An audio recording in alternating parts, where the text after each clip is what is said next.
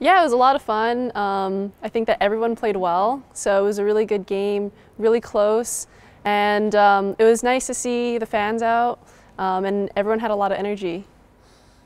We got completely as a team than we are Vanke Rays. Yeah, lots of Russian girls, Czech girls. Yeah. What about the communication issue or something?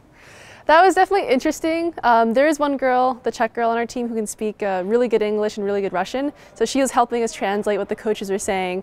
But it was interesting in the third period when they mixed up the lines and how we had some of our KRS girls have to work together with the Russian girls and sort of just figure that out on the fly.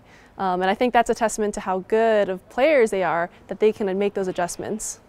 Stepping onto the ice into the game in the middle of the second period, was it kind of nervous or shaky or something?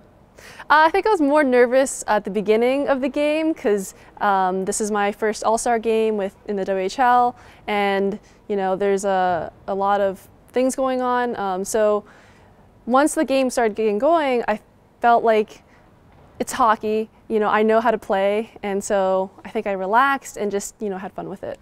Lastly, back to the year when you've been teaching kids hockey. Could you ever imagine you've been playing in the All Star game in such a big arena in Russia? Yeah, I'm not sure. I think that I try to live day by day and work towards my goals. And I don't think that at that time I would have imagined this could be something I could achieve. And so I definitely appreciate it a lot and savor the moment, enjoy it.